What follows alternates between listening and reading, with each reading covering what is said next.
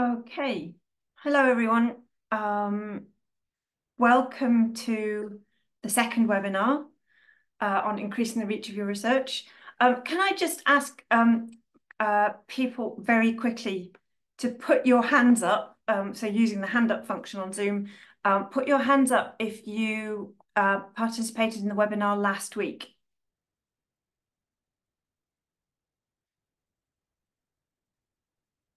Okay, great. That's good to know. That's good to know. So this is obviously, it's kind of a two-part webinar. Um, if you attended last week, you should get a lot out of both webinars. But today's webinar should stand alone if you weren't able to attend last week. The webinar is being recorded and it will be posted online afterwards. So if you have questions at any point, please pop them in the chat, and we'll use the raised hand function for exercises throughout the webinar today. So today, like I said, is the second part of the webinar. Last week, we looked at a different way of thinking about a paper, so looking at the purpose of the different sections of the paper, and how to make sure the reader is getting the information they need. And this week really builds on that, because I want to show you how to really tell a story about your research. So how do you create a strong narrative about your work when you're writing a paper? And as I also showed last week, a lot of what I'm going to, or pretty much everything I'm going to be talking about today, you can find in our previous editorials in functional ecology. And then there's, if you want more detail and more exercises and more ideas, I recommend Joshua Schimmel's book, Writing Science. So some of the content has also given there. So just to very, very quickly, for those who weren't in the webinar last week, there are sort of a couple of really basic principles that I'm going to keep coming back to, and that you really, really need to bear in mind when you're creating a strong narrative about your research. The first is that the research aims have to guide the writing process. So the research aims, and that's the research question and the hypotheses that you formulated, the overarching aims of the study, they inform all the other parts of the paper. And that's really important to remember, because if we keep that in mind, we can create a really strong story showing why we have those research aims, how we address them, and what we found. So that's the first principle. The second principle is this principle of funneling information. And those who were in the webinar last week will have heard this already quite a few times. The general principle is start big, finish small. So always giving the reader the wider context and sort of the broad general information first, and then building in details and specifics and complexity bit by bit. That way you make sure that you don't lose the reader. And I'm going to keep coming back to this today. So this idea of creating this information funnel from big to small is really quite an important technique. And this technique, and most of the techniques that I'm going to talk about today and show you today, they're really important, because they're really about structuring the text to create a strong narrative. And the reason this is important is that if you have the correct text structure and the information is in the place where the reader expects to find it, it doesn't matter if your English isn't perfect. It doesn't matter if you're writing in English as a foreign language. And I will show you an example of at least one paragraph written by an English speaker, native English speaker, where the information is in the wrong place. And it is very hard to understand the paper when the structure is incorrect. So this is a really, really powerful tool for anybody who's writing in English as a foreign language. Getting the text structure right is more important than having the perfect grammar and the precise words that English speakers might have. So the very first thought you should have really when you're writing your paper is who is going to read your paper. And this sounds very simplistic, but often we're thinking about, oh, I need to publish. I need to get published. I need to build up my CV. I need to have my publication list.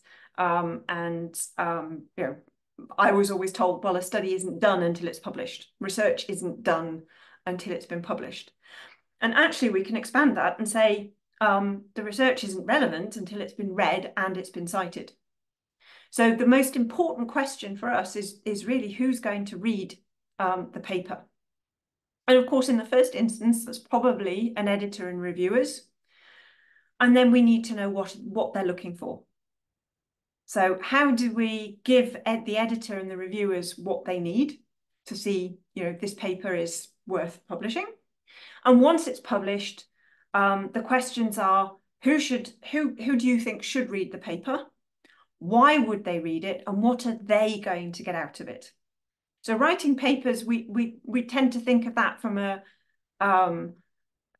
I suppose, a self-centered or a selfish point of view, that we need papers to build our careers. But actually, papers are a form of communication, and we need to write with the reader in mind. The purpose of a paper is to communicate our research in a way that other people can benefit from it. So it's worth always bearing that in mind when you're writing. Now, the best way to communicate anything really is through a story. So we've used stories to transmit information for thousands and thousands of years. And there are loads of examples of how we've been able to spread the word or pass down information over generations using really strong stories. We can create a story out of our research. So the ultimate goal of a paper isn't to present data or present results. It's to show the understanding that we've derived from the data and the understanding that we gain from those results, and how that is going to advance our knowledge or our understanding of the research field. So in the process of, I guess, in the research process, we get our data. From that data, we gain information, we turn that information into knowledge. And in the process of writing the paper, we need to make sure that that knowledge translates into understanding. So we can do this by thinking about creating, about telling a story in our paper, right? So writing a really clear narrative to show how the study addresses the research aims, using evidence, so whether that's data or citations, to support objectives and the approach we're using and our interpretation. Another quite important thing of telling a story is trying to recreate excitement for the subject. So why are we doing this research? Why are we curious about this? Why are we excited about the results? And then asking ourselves, you know, will readers understand why the study is important, why it's relevant, why we have this excitement or curiosity for this particular research topic? So these are sort of the overarching ideas behind creating a research story, and a strong narrative, evidence, bringing in that excitement or that curiosity, whether that's promising, you know, a novel result or a new method or a better understanding. That's how we can show that the study is important and relevant. And then, of course, if we're telling a story, stories have a specific structure. If you think to any book you've read, for example, I mean, stories have a beginning and a middle and an end. Books, films, TV series, they all follow pretty standard structures. And one of these structures is called OCAR. So that's the abbreviation for opening, challenge, action, and resolution. So opening is what is the story about and what does the reader need to know to understand the story. So if you think to any novel you've read or any film you've watched, there's probably some kind of opening with a little bit of background, setting the scene, making sure that that you understand what's happening next and introducing your characters. Then at some point, there's a challenge. In this case, for this might be I don't know, in an action movie, somebody gets kidnapped or something gets blown up. In a research paper, this is our research aim. This is our knowledge gap. This is the issue that we're trying to resolve with our study, the challenge. Then, of course, there's a lot of action that happens to address that challenge. And then you have your happy end, the resolution. So what has changed as a result of that action? So this story structure is really, really powerful. It's something we use an awful lot in creative writing, like I said, in films. It's also often used in journalism, in documentaries, it doesn't have to be fiction. And we can use it, we can apply this story structure to research papers. So first of all, the opening is basically our background. What is the larger issue? What is the background to this issue? So this is obviously sort of mostly our introduction. And then there's the challenge. This is the research aims, the knowledge gaps, the specific questions that we want to answer. The action, how do you go about answering those questions? And the resolution is, what do you learn from the work? What conclusions can we draw? How can we interpret this? And we use this structure for, I've put here specialist journals. By that, I mean not something like Science or Nature that is very, very general and have more essay style papers, but the classic paper structure, introduction, methods, results, discussion, conclusions, pretty much use this OCAR structure. And I'll show you how. I've already said the opening that's fairly clear. It's the introduction, so introducing the characters, whether that's species or systems, and the wider issue that you want to address. Then the challenge, you've narrowed down to the specific challenges of the research area and the questions that you're going to answer with your study. And then the action is really the bulk of the paper. So the methods, what did you do to address the challenge? What did you find? What's the results? And then a large part of the discussion is also what it all means. So the interpretation. And then the resolution is the key take-home message in the conclusion section of the paper. So towards the end of the discussion. So you can see that we can actually use story structures for scientific papers. I can see I've had a question in the chat about non-native English writers. Is it okay to use AI apps to improve the English in our manuscript? I can give you the answer from functional ecology, which is yes. So we actually encourage authors to use AI-based apps to improve the English in the manuscript, as long as the manuscript is, as long as the original writing is original, and it's just a matter of improving some of the language or the grammar. That's absolutely fine. And we basically ask authors to provide a statement saying that they have used, say, ChatGPT to improve the English language of the paper. This is a question that is coming up an awful lot, and it might change, but at the moment, and I think Amaya and Amelia can maybe add to that or just confirm that I've remembered that correctly. But yes, and I also encourage students to do the same. That we want papers and thesis chapters that are well written and easy to follow and easy to understand. And this is one of the ways we can do this, and a good tool. The important thing is that it really is based on your original writing and obviously not plagiarized. So getting back to our story structure,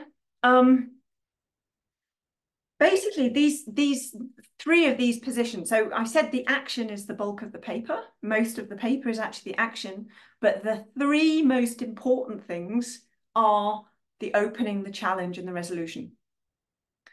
And this may be a bit counterintuitive. So most of our paper, the action bit, is actually not that important to the reader and the general understanding of the paper. I mean, it is important, but the absolute focus is the opening, the challenge, and the resolution. They need to be really clear, and they need to be in the right place. So basically, if readers only read the opening, the challenge, and the resolution, which is, pretty much, hopefully, you've got in your abstract, then they can understand what the paper is about, and they can understand why the paper is important. What's really key here is that the opening, the challenge, and the resolution, they come in specific positions in the paper. And if you put the wrong information in those positions, the reader will misunderstand what the paper is about. So as I said, the opening is pretty much the introduction. We talked about the introduction last week. It should be concise, it should be focused, and it should be, well, 4 or 5 paragraphs maximum. And the introduction itself, we have, the topic in the broader sense, which is obviously the opening. Then we have the narrower scientific context, the key knowledge gaps, and the project's novelty. So why the topic is important in the broader sense, that's the opening. That needs to be in the first paragraph of the introduction. Then in the second paragraph, we're narrowing down, so we're using our funneling to get from that wider topic down to the specific scientific context of the study. And then we're introducing the key knowledge gaps, and that's the challenge. And then finally, in our last paragraph, we're presenting the project. So how the project is going to address those knowledge gaps. So we're promising the resolution. So already in this classic 4-paragraph introduction structure, we need to have these 3 key positions: opening, challenge, and at least the promise of a resolution. We're not actually resolving anything, but we're going to show this study is going to address these gaps. So these three key points need to be in the right place in the introduction. And that's why this classic 4-paragraph introduction works so beautifully. It means the reader will receive these key pieces of information in the right place. Then, I've talked a lot about funneling. We also need to think about what happens across the whole paper and these 3 key positions, because as a whole, we're narrowing down from the opening to the challenge. But when we get to the resolution, we need to open up again. We need to broaden our funnel out again. And that means we end up with an hourglass structure of a scientific paper. So essentially, and this hourglass structure is quite important because our opening is presenting a broader issue. We're narrowing down to the specific challenge, but our resolution needs to match the opening, the breadth of the opening. So basically, if we have a really broad opening and we're kind of promising to solve the whole of climate change, and then the resolution is that we've shown one small mechanism in one ecosystem, then you're obviously promising too much and the readers will feel cheated. So this is where the the narrowing down to the subject area becomes really important. We need to narrow down to the challenge, but then we need to broaden back out again. So we need to show how addressing that challenge provides a resolution that is, for example, more widely applicable. If it isn't more widely applicable, then the opening needs to be a bit narrower. So those need to match. Then there is also the opposite problem, where maybe I've started my paper talking about a single species or a single ecosystem. I haven't provided much wider context. The reader will immediately think, oh, this study isn't relevant to me because I don't work on this species or I don't work on this ecosystem. And then in your resolution, in your conclusions, you've shown how those findings are relevant to other ecosystems and many other species. In this case, you've not promised enough. So the opening is specific, the resolution is broad, and that means that a lot of readers won't grasp the importance of the study, or they won't think that the study is relevant to them. So balancing this hourglass structure is really quite important. So the opening must give that wide context, but narrow down to the challenge. And then the discussions and the conclusions show how the challenge has been addressed. And the link between the conclusions and this wider context that we've given right at the beginning of the paper needs to be clear and concrete. Any questions so far? And is the speed okay with everybody? Or do you need me to slow down? Hands up if the speed's okay.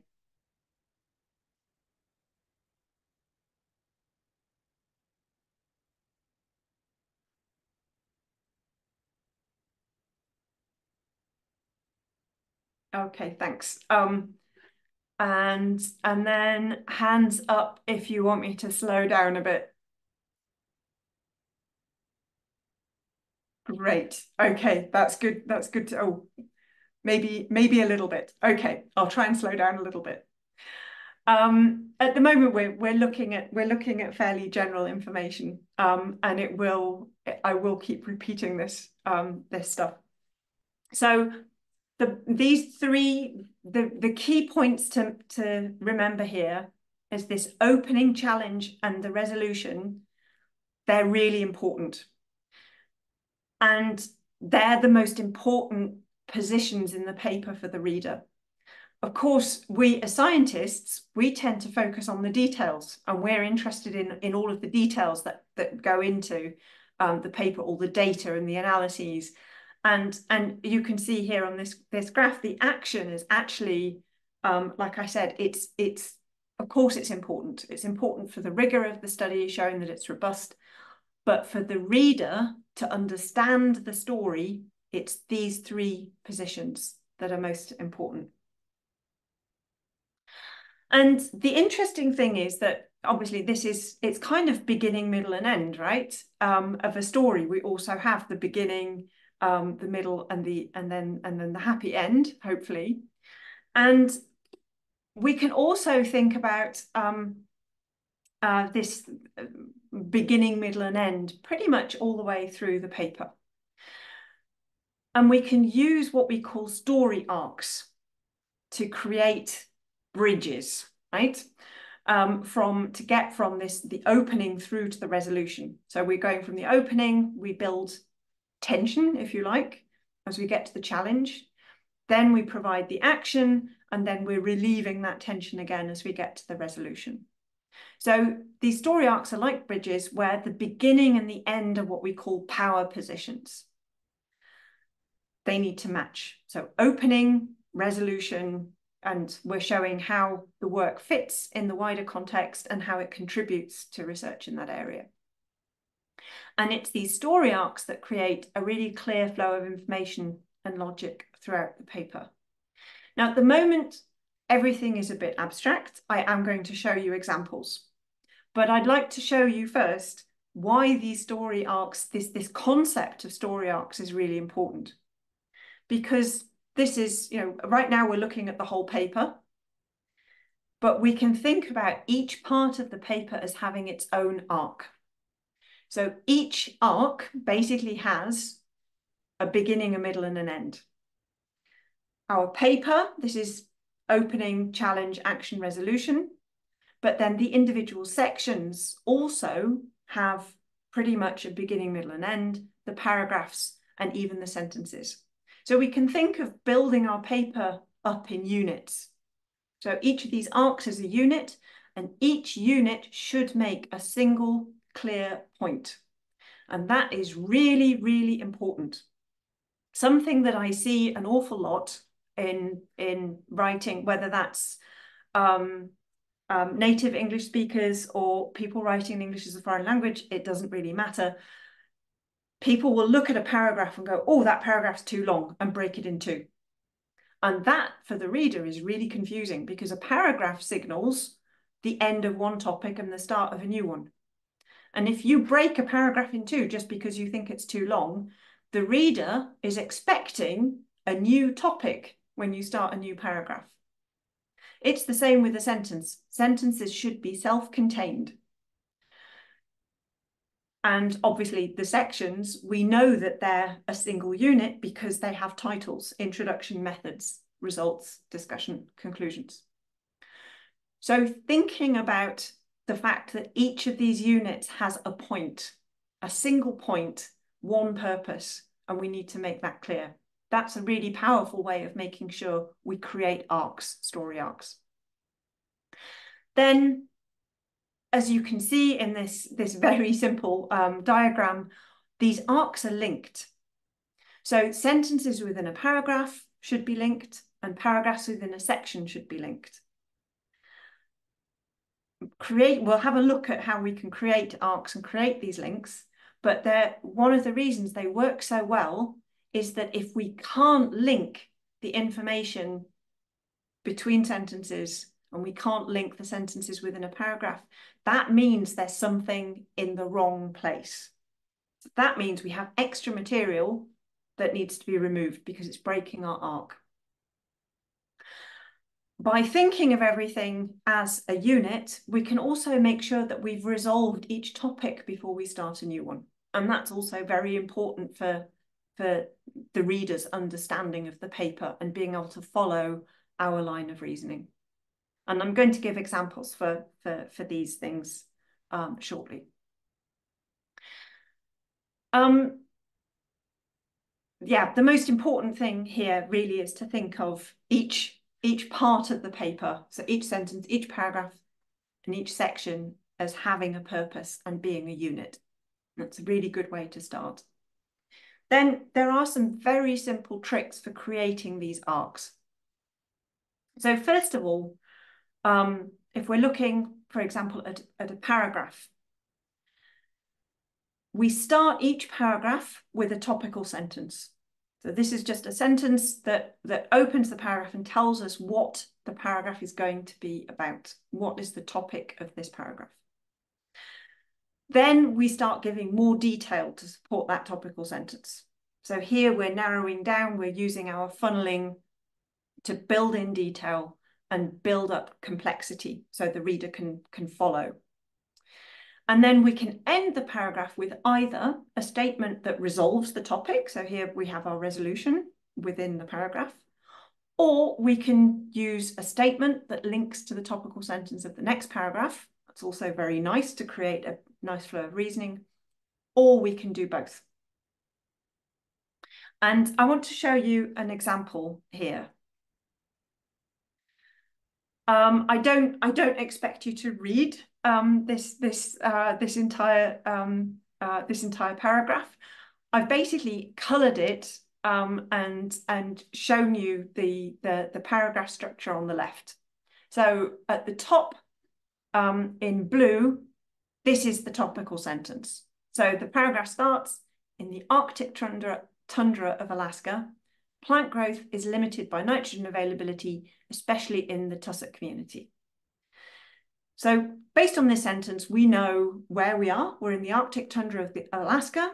We know that we're going to be talking about plant growth and nitrogen limitation and the tussock community, so the vegetation pretty much.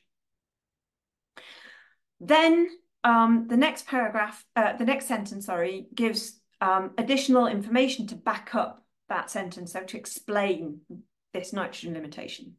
So even where soil nitrogen content is relatively high, nitrogen availability is low because, and so on and so forth. Then the third sentence, or the third and fourth sentence, give more detail. So here we're describing the processes involved. So now we're talking about decomposition, we're talking about laboratory incubations that have demonstrated a certain principle. So we've already gone from Arctic tundra of Alaska, nitrogen limitation, down to organic matter and decomposition. So we've funneled really nicely there. And then we're building in complexity. In this case, climate change. So what is going to happen with this soil organic matter decomposition and nitrogen availability when climate change happens? And then the implications of climate change are described. So we really have gone from very broad to the specific issue, complications of climate change. And then the resolution at the end of the paragraph shows us, kind of gives us almost a conclusion. So here, as a result, nitrogen supply to plants is one of the primary factors regulating the carbon balance of the Arctic tundra. So this is really nice. We've reinforced that first sentence of the paragraph. We've come full circle. So we've given the topic, we've provided lots of evidence, we've built in complexity, and then the final sentence rounds everything off and highlights the importance of this topic. If you then look at the sentence at the bottom in orange, that's the start of the next paragraph. Net nitrogen mineralization has been considered to be the principal control on plant nitrogen availability. So here we've now introduced a new topic, nitrogen mineralization. And the nice thing is that the last sentence of the first paragraph here in yellow links to this new sentence of the next paragraph, even though it has basically resolved the previous paragraph. So what the authors have done here is they've introduced the main topic, the vegetation and sort of the basic problem, all in a single paragraph. And then the next paragraph tells us which particular aspect of this broader topic they're going to address. So net nitrogen mineralization. They've resolved the first topic before they started the new one. So that final sentence rounds things off, brings that paragraph to a conclusion, but it still links to the next one. And this is a really, really powerful structure. So here we can see a story arc just within the paragraph, the opening, the challenge and the resolution all within a single paragraph. And then we can see the link to the next paragraph. So somebody's just asked, what is the recommended length of a sentence? That's one of those questions. What is the length of a piece of string? A sentence can be long as it's very, very clear and easy to understand. Personally, I don't like lots of very, very long sentences. And it's usually better to keep sentences short, or shorter if you can. The key thing is when determining the length of a sentence is the sentence a single unit? Is it a unit of thought? Or have you tried to cram too much into the sentence? So that's basically the principal consideration about how long should the sentence be. Another thing to think about is, and we'll come on to sentence structure later. If you have a very long sentence, the chances are that the reader might miss important information in that sentence. If you can break the sentence into two and create two individual units of thought, then you can actually use that to highlight important topics. So one thing that you see in a lot of papers is as you're reading, you will see a statement in a fairly short, maybe a fairly short sentence, and then the next sentence will start with however, or nonetheless, nevertheless, thus, therefore. These words, I like to think of them as link words, and they're great for breaking long sentences up and highlighting things. So you give a topic in a sentence, and then you put the word however, and that however is a signal to the reader that there's something important coming, but it's still linked to the previous sentence. So you have, there you might have 2 units of thought. They're nicely linked through the word however. And it's a great way of breaking up sentences and showing the reader that there's something coming that they need to pay attention to. And I'll come back to sentences later. So hopefully that's answered the question for now.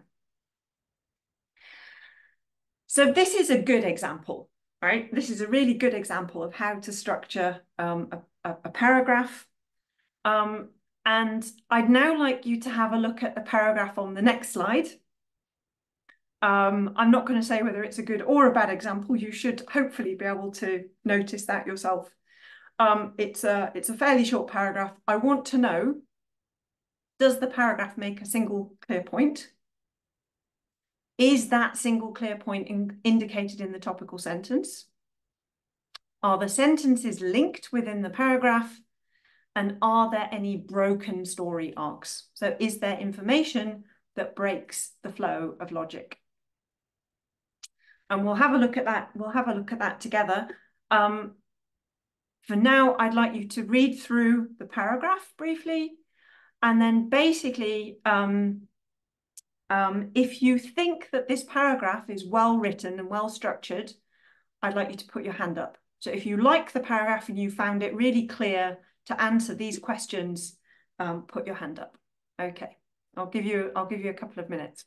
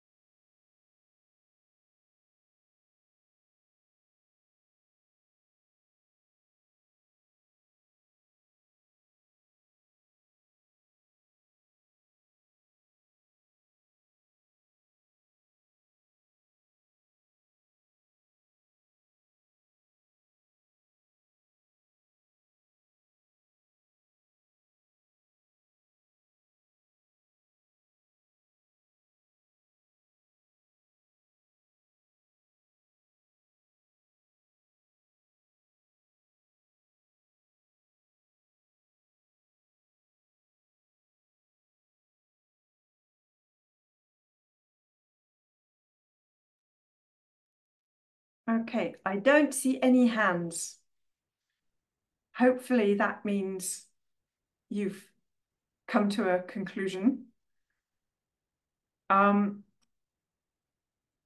found this paragraph difficult to follow and these questions hard to answer? Hands up if you found it quite hard to follow.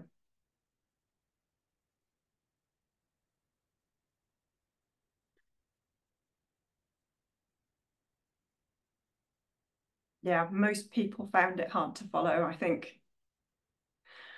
So this is a real example. I've removed the citations and I've taken a little bit of detail out, but the structure is real. And this paragraph is written by a native English speaker. The English is fine. There's nothing wrong with the English. The problem with this paragraph is the structure and the fact that that information that you expect to find in certain places is in the wrong place.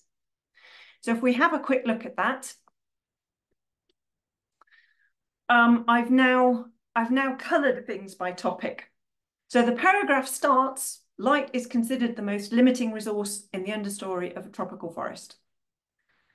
And that signals to us, that's the topical sentence, that's our opening. That is signalling to the reader that this paragraph is about light. Okay?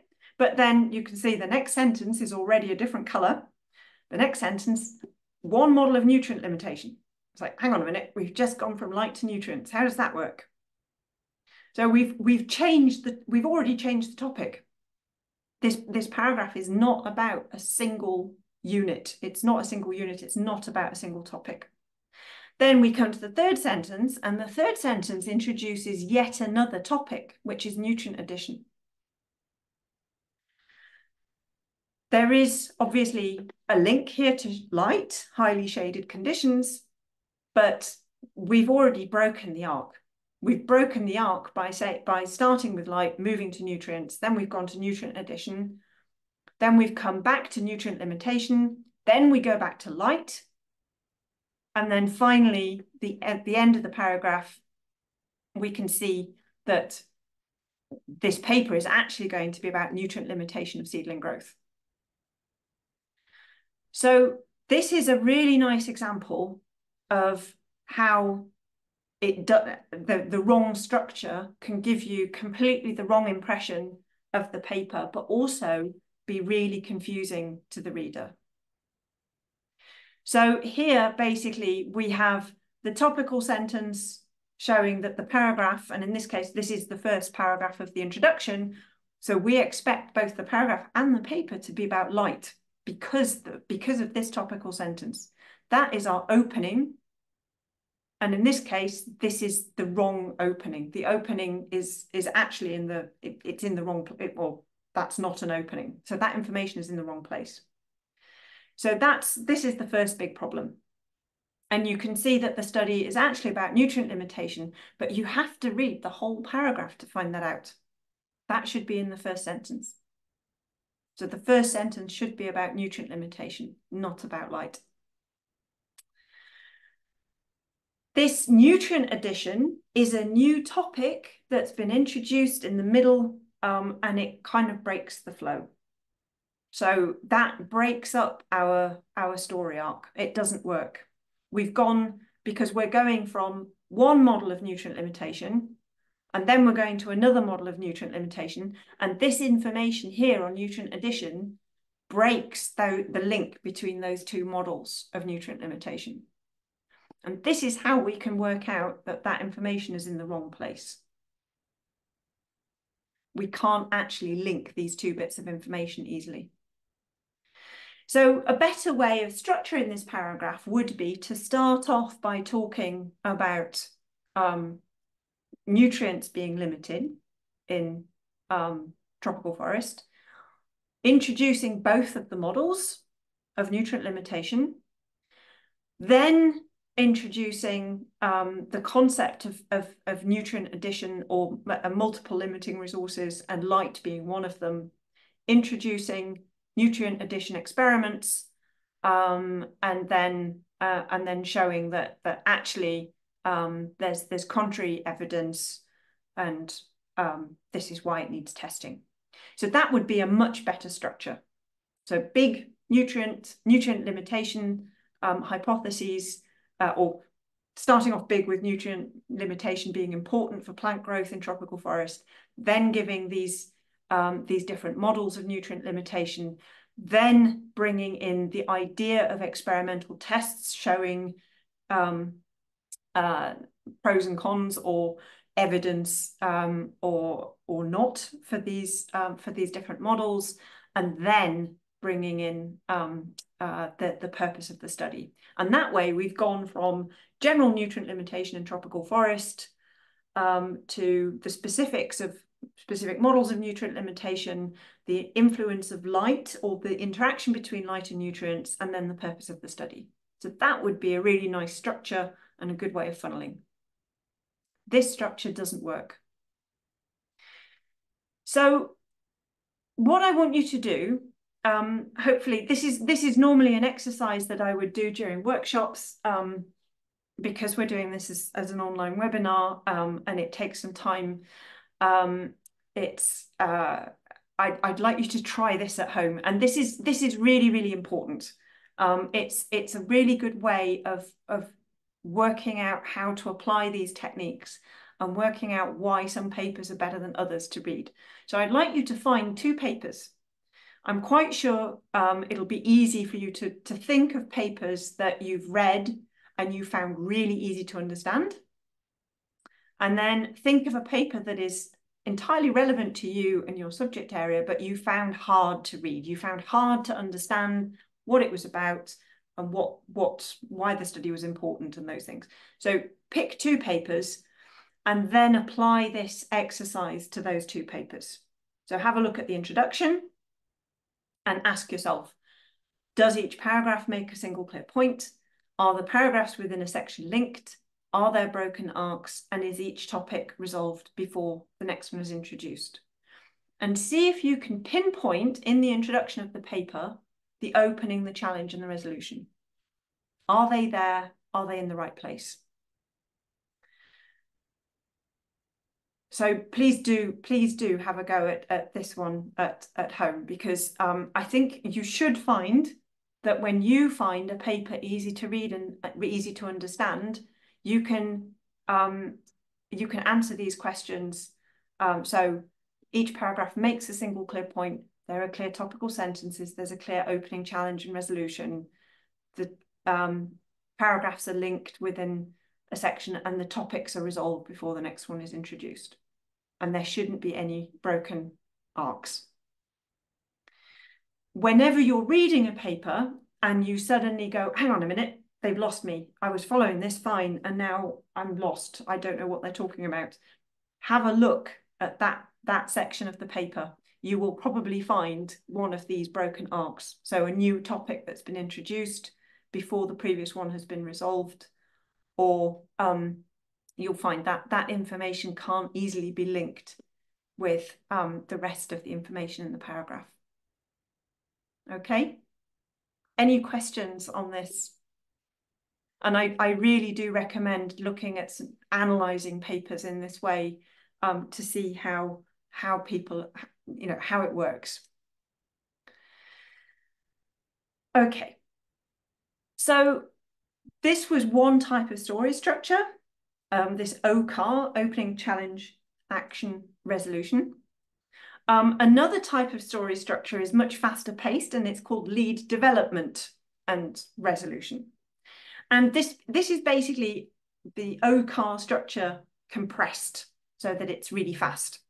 And this is something that you will see, for example, in a Nature paper. So the lead gives a brief opening and pretty quickly goes to the challenge.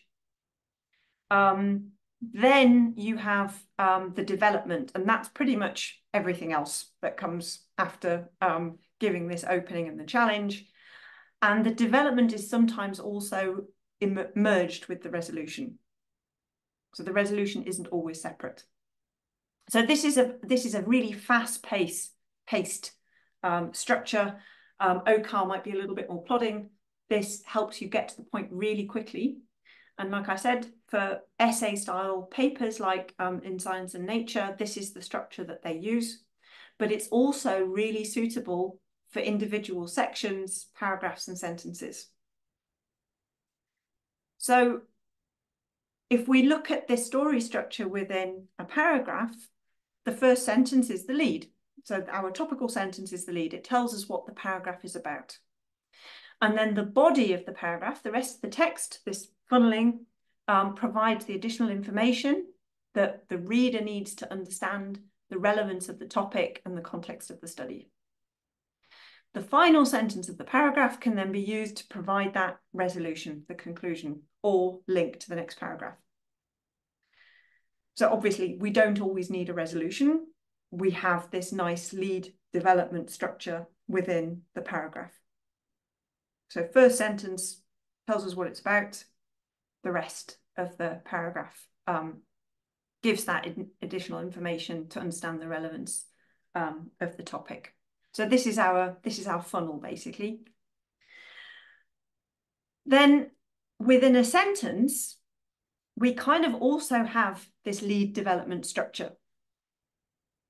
The start of the sentence tells us what the sentence is about. So this is the topic. And then the additional information goes in the middle of the sentence, if you like. And what is very important in English is that important information goes at the end of the sentence. This is the stress position. So again, we're thinking of this beginning, middle, and end. We're thinking lead, development, resolution, or opening, challenge, resolution. But even within single sentences, this three-part structure is really, really powerful. And here we might refer to the 3-1-2 sentence structure. That's the order of importance. So the important information is at the end of the sentence, but the start of the sentence is almost as important, because that's providing the topic. It's telling us what the sentence is about, and then anything else goes in the middle. So this is, like I said, it's our three-part structure. So we have beginning, middle, and end. We've got lead or opening. We have action or development, and then we have our resolution. And with the sentence, it's topic and stress, and then everything else goes in the middle. So I'd like to demonstrate how this works. Here you have two sentences. Both sentences mean pretty much the same thing. I'd like to know from you which one works better, which one is easier to understand or easier to read. So have a quick read, and then I'll ask you to put your hands up for one or two.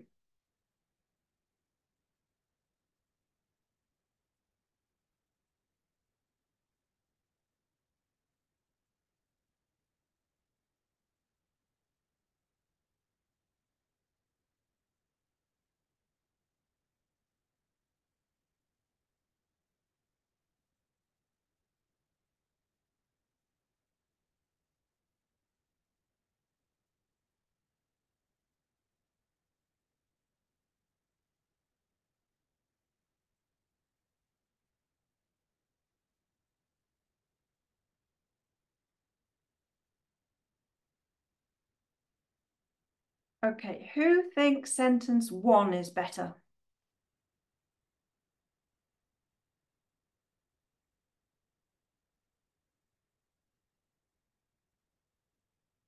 Okay, we've got four votes for sentence one, 5 votes. Who thinks sentence two works better?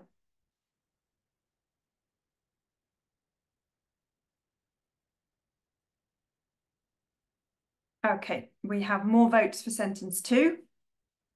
So sentence two in English works a lot better. Quite simply because the first word of the sentence gives us the topic, drought. In sentence one, we have this by increasing physiological stress.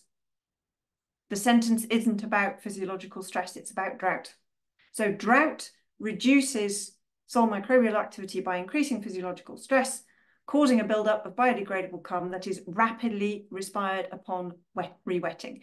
So we know that this information that's at the end of the sentence, that's important. That's where the stress is. That's the same in both sentences, but the difference here, the simple difference really is that we've given the topic first in sentence two, then we've given the information that is, it's extra information we need to explain, but it's not that, we don't want to highlight it.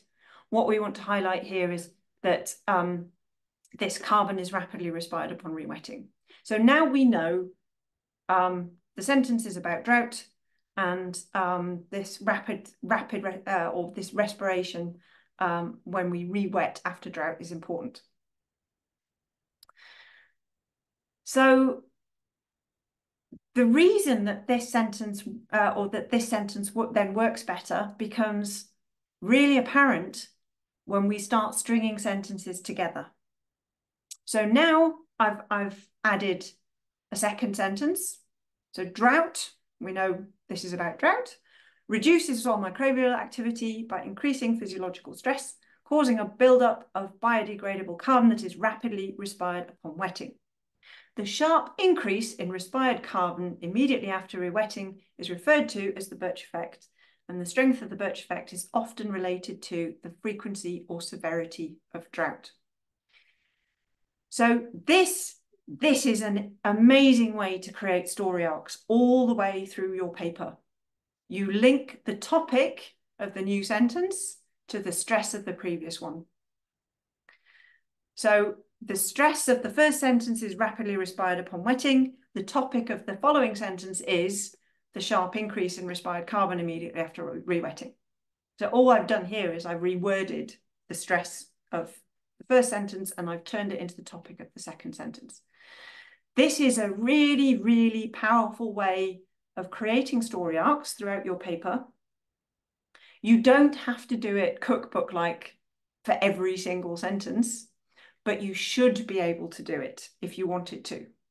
And the reason you should be able to do this is that this makes sure that you have a flow of information. Each sentence is a single unit, but each unit is linked. And you can use this technique, like I said, you don't have to apply it, but you should be able to go through your paper and go, can I link each sentence in a paragraph? And if you can't, then you've got information that is in the wrong place. So this is a really good way of working out, where do I have these breaks in my story arcs? Now we can continue with this because I'm starting the next paragraph. I've finished my paragraph. It's a very short paragraph. I finished my paragraph and I'm going to start the next paragraph. Stronger and more frequent droughts are predicted under numerous climate change scenarios. So I've now taken this topic, the stress of my final sentence, and I've created a new paragraph. And again, I'm using the stress as the topic of the new sentence. So whether this is a new paragraph or the next sentence in the paragraph, it doesn't really matter. It creates a really strong link. The only difference is that here I'm starting a new paragraph because I'm now talking about climate change scenarios. So I've gone from, my first paragraph is about drought. My second paragraph is going to be about the frequency or the strength of droughts. So I've already developed the topics and started a new paragraph. So this is a really nice exercise to do when you're writing, but also when you're reading papers. So now thinking about the two papers that you've chosen, you can have a look at both the introduction and the discussion, because these sections are where it becomes really obvious if people have done this. Have the authors used topical sentences? And where is the most important information in the sentence and the paragraph and the section of the paper? And are these sections and the paragraphs and the sentences, are they linked in some way? And does that make it easier to follow? So this structure, thinking about units, story arcs, and links, is a really powerful way of creating a very strong narrative and a flow of information that is easy for a reader to follow. Now, another thing that it's very useful for, we know where our stress positions are, our power positions. We always have topic at the beginning and stress at the end, or the opening at the beginning and the resolution at the end. These are our power positions. And what that tells us is that the place for things that we don't want the reader to focus on needs to go in the middle. So whether that's the middle of the sentence or whether it's the middle of the paragraph, that's where you put information that you don't necessarily want the reader to focus on. One good example of using this is in your results section. You can use this in the results section in a sentence. when you're presenting both significant and non-significant results, put the significant results at the end of the sentence. Put the non-significant ones in the middle, and make sure that you start the sentence with a clear statement, or you start the section with a clear statement, and then you put the non-significant results in the middle of the section. You obviously got to try it out and see what works for your particular situation, but anything you really want the reader to focus on needs to go at the end. That's the stress, the resolution. And you obviously need to give the context or the opening at the beginning. And then you can put everything else in the middle. Okay. Are there any questions to this structure? It's all quite abstract, which is why I'm recommending that you really look at, you'll have the slides, you'll have the webinar, and you can see how well this works yourselves. And I think it's really important to do that. Analysing papers and trying to work out why they're good or why they're not so good can really help you improve your own writing. Question in the chat: how much as a reviewer should you point out the story structure of the paper? I wouldn't actually point out a story structure, but I do very frequently as a reviewer. I will point out, for example, that the introduction, that the structure doesn't work.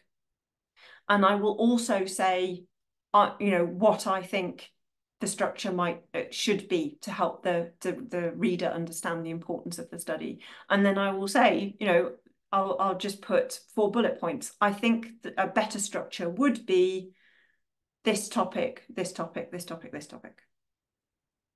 So I wouldn't necessarily refer to the story structure, but I would definitely point out if I think it doesn't work. And I do that very frequently. I do that as an editor as well. Especially if frequently I'll have comments from reviewers saying, I found the discussion really hard to follow. And, that's a valid criticism, but it doesn't really help the authors understand why it was hard to follow. And in that case, as a reviewer, it's really useful if you can say, could you try rephrase or reframing the discussion around the hypotheses? That's an obvious one. Or the introduction doesn't make much sense. Have you tried structuring it in this way? So topic 1, topic 2, topic 3, topic 4. So I think as a reviewer, you can definitely make suggestions, and it's very, very useful to the authors if you do. If you're not sure, then obviously, if in doubt, better leave it. But if you can see the obvious issue, then yes, definitely comment on the structure and the fact that it doesn't work for the flow of information. Okay, so I've talked quite a lot about sort of the opening and the overall structure and linking things, and of course the resolution is really important. So how you should conclude the paper, or in this case, how not to conclude your paper. I also introduced this in the webinar last week about how to write conclusions. And here I want to think about the conclusions as the resolution of the paper. So the first problem we might encounter is that our resolution is very weak. So this I see an awful lot where authors will say, oh yes, this is really important in the context of climate change. And yeah, that's a resolution, and it's probably also linked to the opening of the paper, but it doesn't tell us how or why it's important. Another type of weak resolution is that that questions remain unanswered, but they haven't been discussed or highlighted as being unanswered and subject of another study, and or the understanding that has been gained from the study isn't synthesized into new knowledge, new directions, new research. Then there are distractions. These are also very weak resolutions.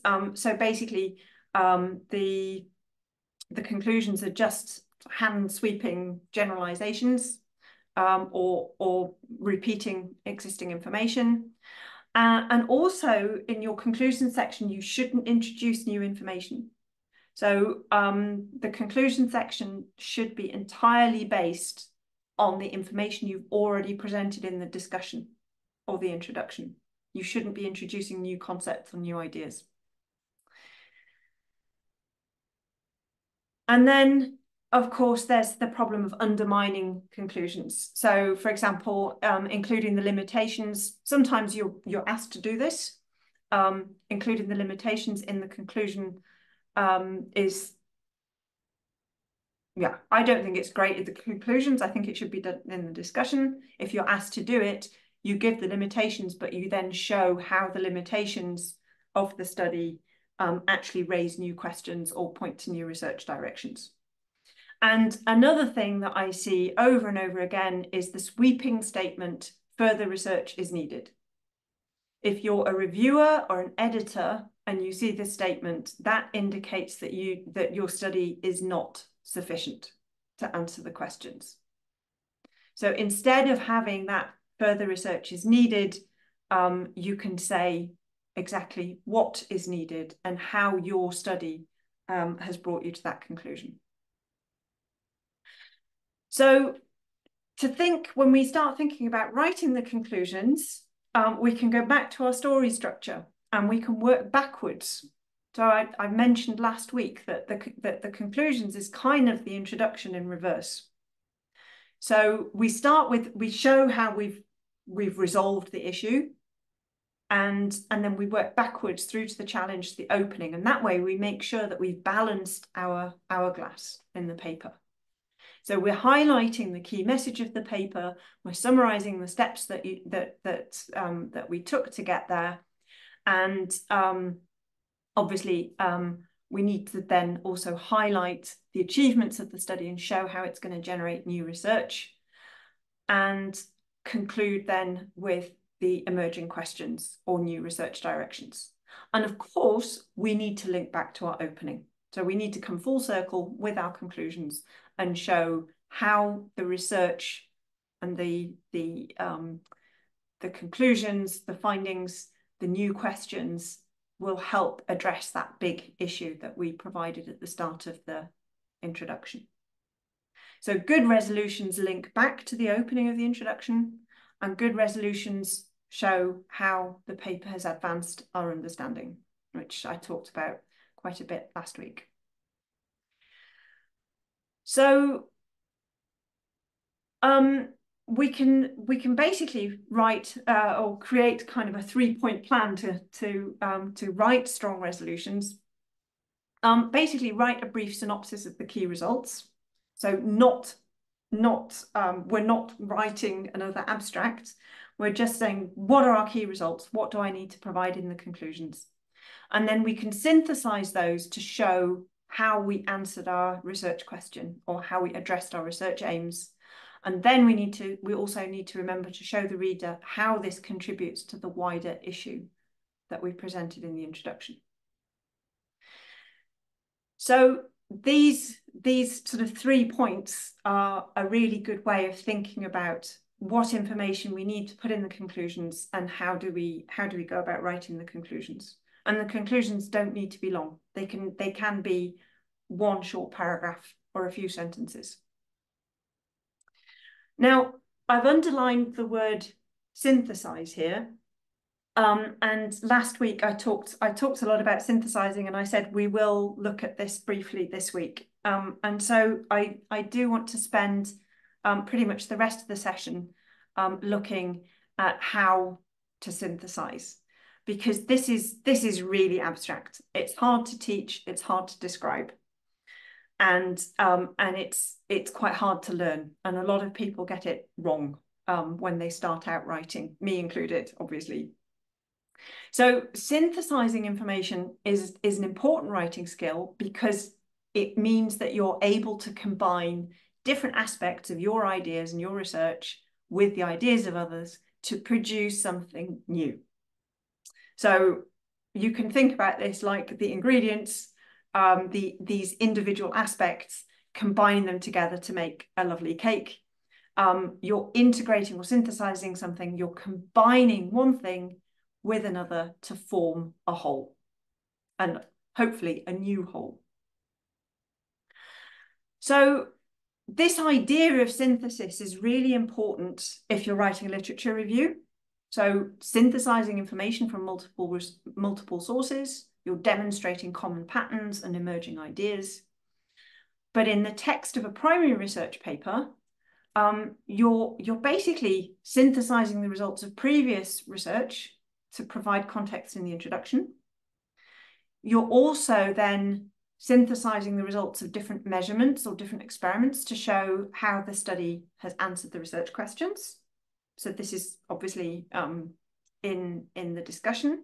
And also in the discussion, you're integrating your results with published findings to provide context and interpretation. And you want to do that without distracting from your own work. I showed last week one of the weak discussions is when findings are only ever provided in comparison to published work, and that doesn't really give interpretation, and it highlights other people's work instead of your own results.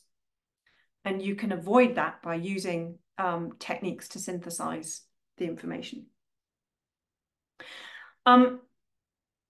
I want to very briefly introduce this concept SOAR, so select, organize, associate, reflect.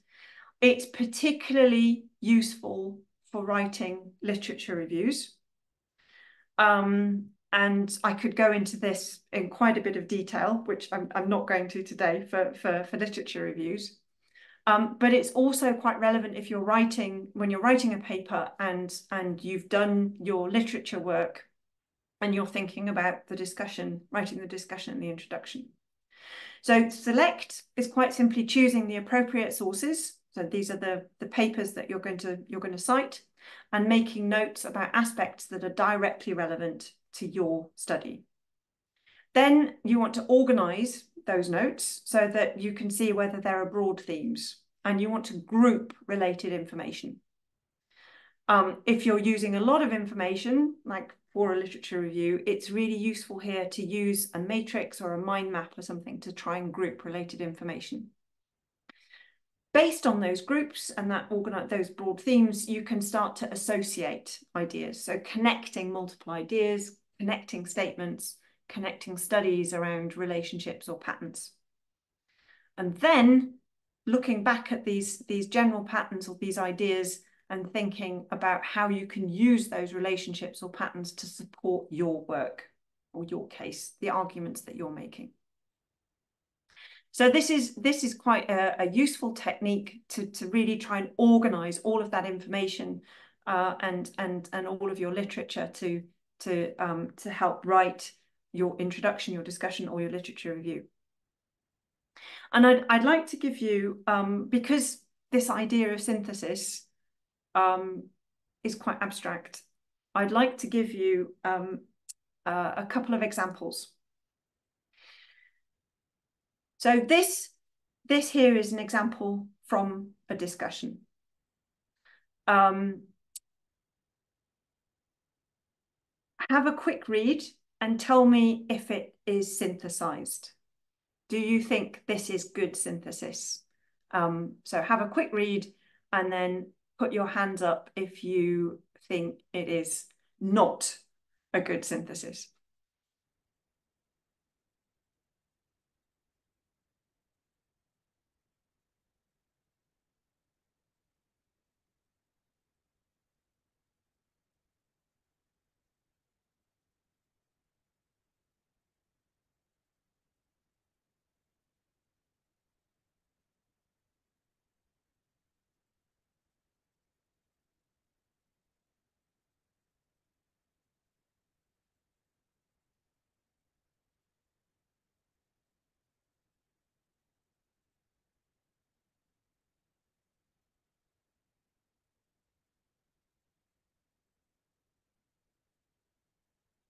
So hands up if it's not a good synthesis.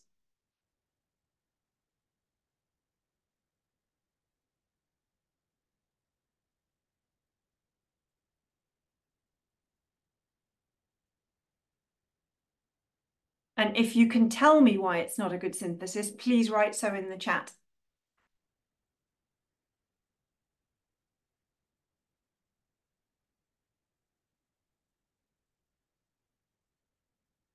And then hands up if you think it is a good synthesis. And again, if you can tell me why you think it's a good synthesis, please write it in the chat. And then I think we have quite a lot of people who are not sure whether this is a good synthesis or not.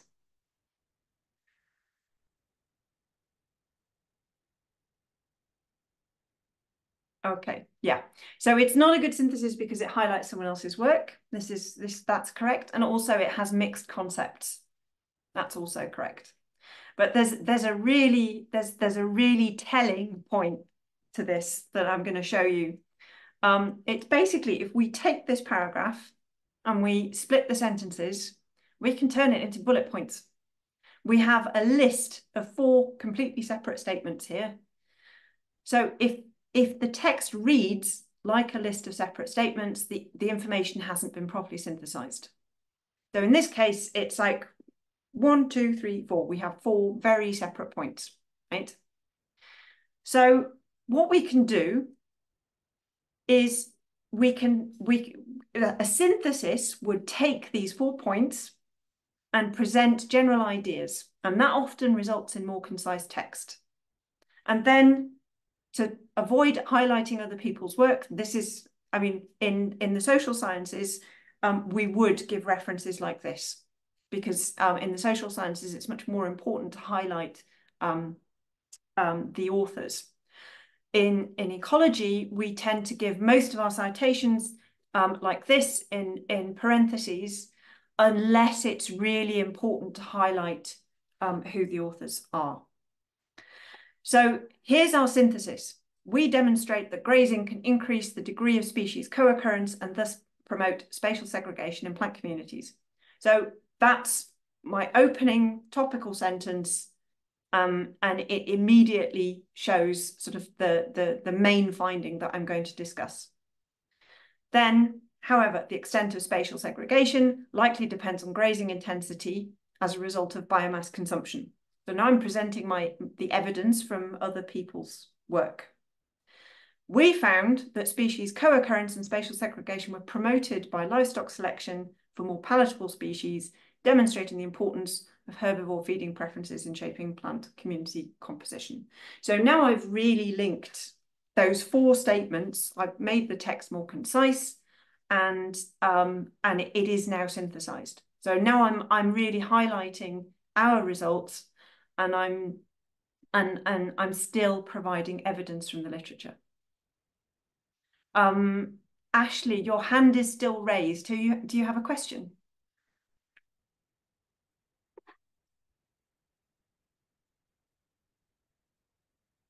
Okay.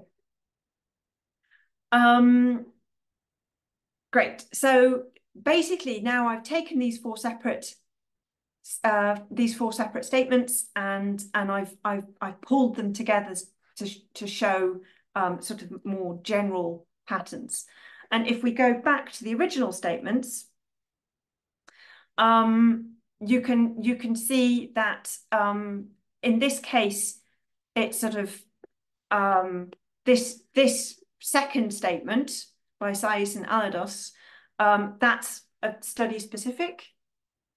And then the other 2 are also they're more general, but they're given as completely separate statements.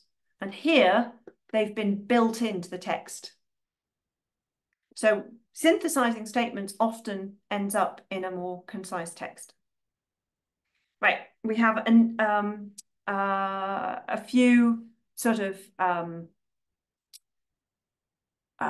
examples here about synthesizing results in the discussion.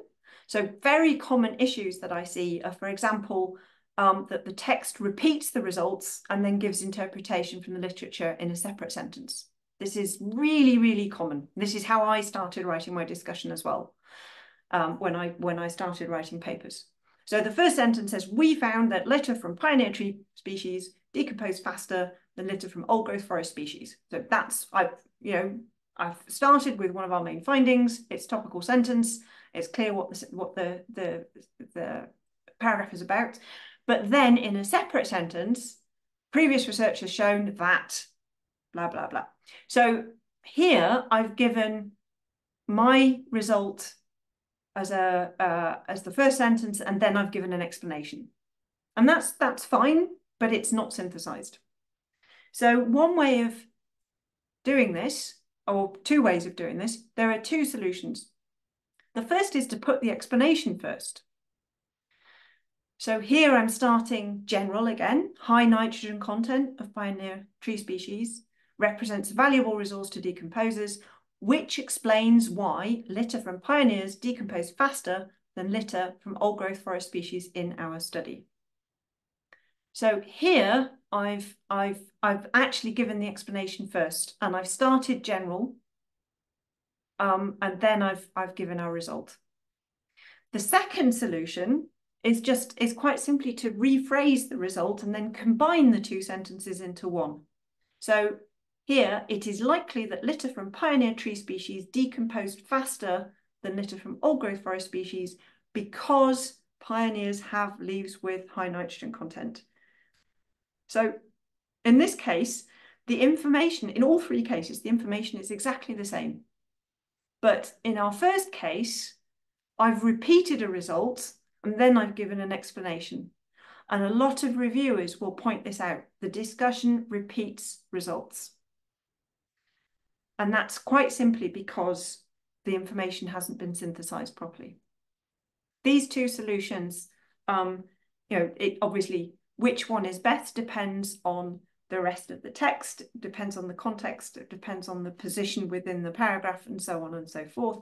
But both of them are really simple ways of making sure I don't have that issue of repeating results. Okay. One more example, and again, this is an example from a literature review. Here, because we're running out of time, I'll go through it very quickly. Here, we basically have the problem that this is what we call a catalogue, right? So here we have the topical sentence, greater temperature variability in the temperate zone. Soil temperature has a much more significant role in nitrogen and nitrous oxide fluxes. It's not a very good topical sentence to start with. But then we have, these guys showed this, these guys showed this, and then in another study, they showed this. So this is what we call a catalogue. So we're just listing studies. We're providing evidence, which is fine, but it reads like a list of studies. So here we've got all of these examples as kind of individual examples. And that's another indication that we haven't synthesized the information very well. And the solution here is that we want to demonstrate general patterns and big ideas. And that involves cutting a lot of detail out.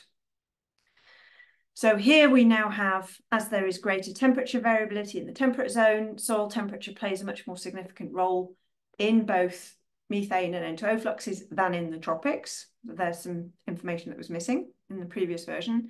And then high variation in soil N2O and CO2 fluxes can be still be observed up to 2 weeks after changes in soil temperature, and methane oxidation is particularly strongly related to increasing soil temperatures. So there we've now synthesized all of this information, and we've made it general. We've made it much broader. Ideally, we would also find some extra citations to make sure that it is a little bit broader, that this is broadly applicable and not specific to these individual studies. But again, synthesizing information we're cutting out detail and we're demonstrating general patterns. So it's another good thing to look out for.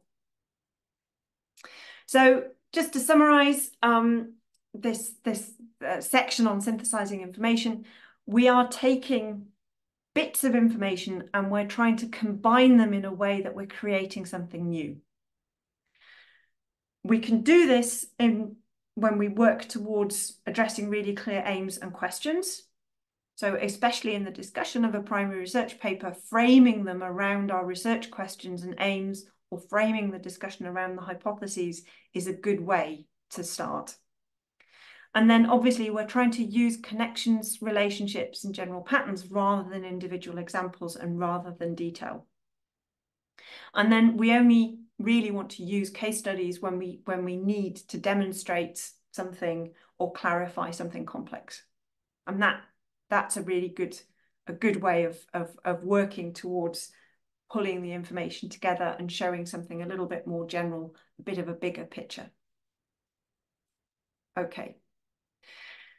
So basically, I guess to summarize pretty much both sessions, when you're writing a paper, you need to think about telling a story. You need to think about writing a narrative that has a clear arc and it has a clear beginning, middle, and end. There is a flow of information. Then, obviously, a paper needs to be simple and concrete and credible. So simple, I don't mean simplistic. I mean simple language, not, breaking down complexity, explaining complex concepts, making sure the reader can really follow the flow of information. A good discussion, especially, but a good paper overall, synthesizes the knowledge that's been gained from the study into new understanding. And the paper should obviously conclude with really strong take-home messages that demonstrate an advance to the field. So I'm going to leave you with a writing checklist that is kind of for the same for the whole paper and for both sessions. So first, the relevance of the question needs to be clear. That's our opening and our challenge. We need to show how the study aims and hypotheses address that question. The aims, hypotheses, methods, results, and conclusions are all really clearly connected. The relevance of the findings is clear. And then obviously we've avoided too much jargon. We've explained complex concepts. We've used evidence to provide interpretation, and we've made sure that our conclusions meet the reader's expectations. So that's kind of a very basic checklist for telling a story about your research and creating a strong narrative. And with that, if anyone has any more questions, please pop them in the chat now. I've got a few more minutes before I have to run. And I think you can also email, was it the Functional Ecology Office, Amelia, I think, if you have questions after the webinar or later on when you're thinking about things. Thank you very much for your time this afternoon, and I really hope that was helpful. Question, do you have sources to learn more about writing in synthesis? Have a look at my editorial about review papers. That there's quite a bit in there about synthesis writing. But I keep thinking that I probably need to write something about how to synthesize information. It's not easy.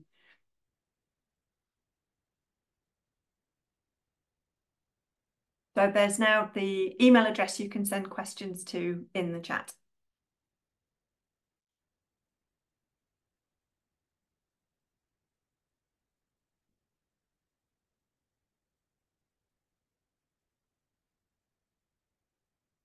Great. No more questions. Thanks, everyone. Have a great afternoon, evening, wherever you are. And yeah, I really hope you can use these techniques.